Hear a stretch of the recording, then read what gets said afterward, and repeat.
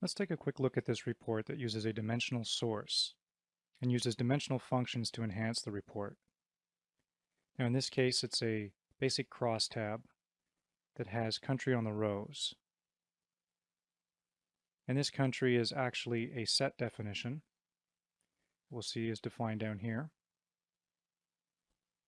And in this set expression, we're simply bringing back Canada and the United States for the two countries in this report. On the columns, we're displaying the product line level, which is taken from the products dimension. And then we're displaying measures. And this is a calculation that is a set of two other underlying calculations in this query: dynamic revenue and dynamic unit cost. So let's go into the query and take a look at those two calculations.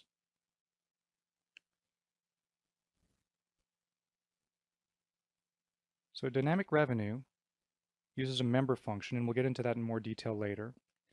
But its expression looks at the caption of country, and if it's equal to Canada, then we're going to return revenue times an exchange rate that is supplied by the person running the report. Otherwise, we'll return revenue. The reason for this is that the data is already in US dollars, so we want to convert the Canadian dollars into US dollars for the output of the report. The dynamic unit cost calculation is very similar. In this case, if it's Canada, we want to return the unit sale price, and if it's United States, return simply the unit price. Let's run the report and take a look at the output. We're first presented with a prompt page, and we'll supply an exchange rate. Then click Finish.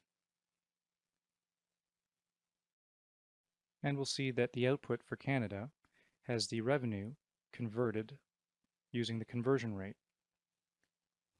And the values under the United States are simply the values that are taken from the data source, since they're already in US dollars. For dynamic unit cost, for Canada, we return the unit sale price. And for the United States, we return unit price. Now, the if condition used in the dynamic unit cost calculation returns a member from the measure dimension regardless. But the revenue calculation returns either a member or a new value through the multiplication of the exchange rate. This is important to understand for later in the report. Okay, so let's close this window and we'll build up this report. I've created a starting point report that already contains most of the items that we need for the report itself. And that includes the country items on the rows and the product line on the columns. So the first thing we'll do is we'll go into the query, and we're going to add a new data item to this query. And this data item will contain an if condition.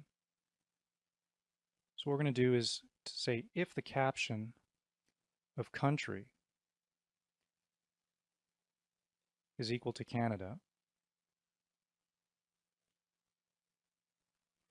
then we're going to want to return the revenue value taken from our sales namespace and the sales fact measure dimension, and multiply that revenue times an exchange rate that is provided by the end user.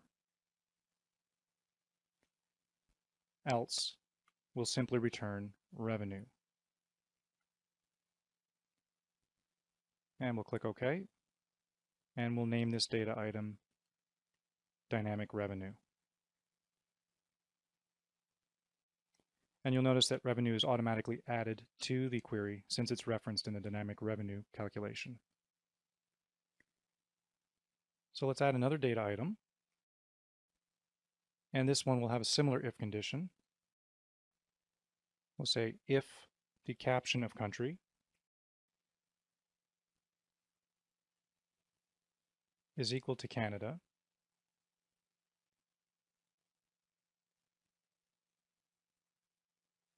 then we want to return unit sale price.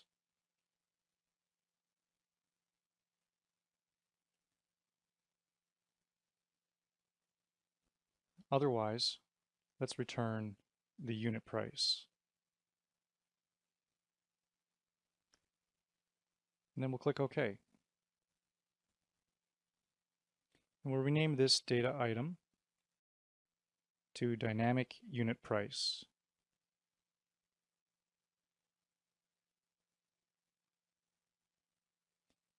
And again, you'll notice that unit sale price and unit price are added to the query.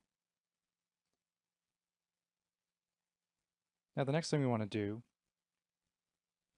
is add a calculation underneath product line, and this one we'll call measures. And we'll set this as other expression and simply make it a set expression. Again, a dimensional function that will return dynamic revenue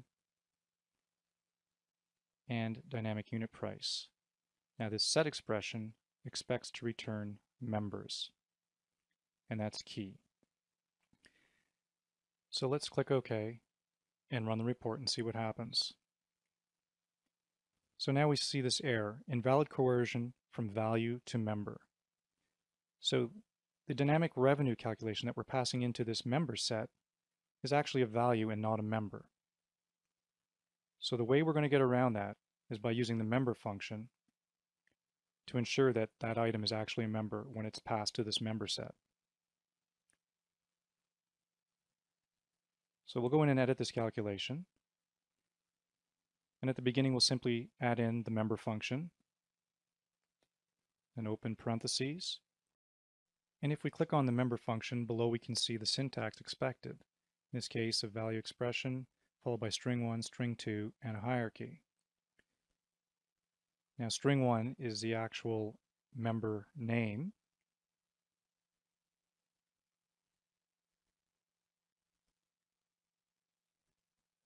And then string 2 will be the actual member caption. In this case, we're just going to make them the same string, dynamic revenue. And then finally, we're going to add the sales fact measure dimension to fulfill the last parameter of this member function.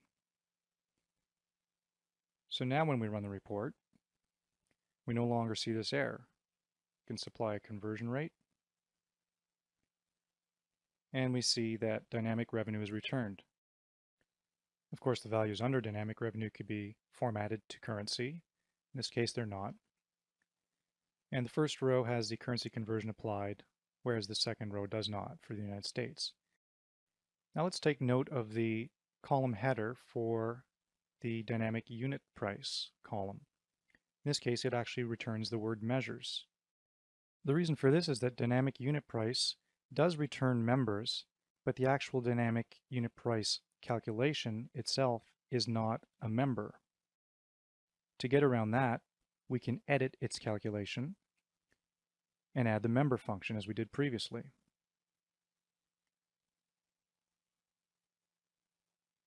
So we'll provide the member name, in this case dynamic unit price, and we'll make its caption the same string, again dynamic unit price, and then add the sales fact measure dimension as the last parameter. So now when we run the report and supplier exchange rate, we'll see that the second measure column actually does return dynamic unit price as the header. And that's what we expect to see. Now, an alternative to this technique is to actually use a measure calculation, which is the equivalent of using the member function as we did for this particular calculation. So let's delete the item and add a query calculation to our query. We'll set it as a calculated measure, and we'll call it dynamic unit price again. And we will point it to the appropriate measure dimension, in this case, sales fact.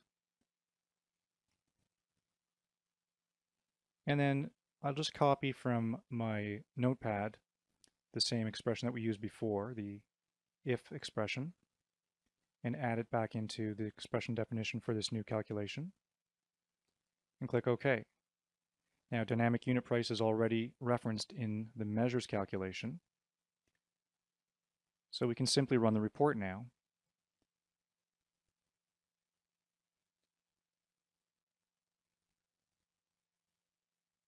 and then we'll see the output is exactly the same as when we use the member function. So as you can see, there's two methods that you can use to reference calculations in another dimensional function, in this case a set expression.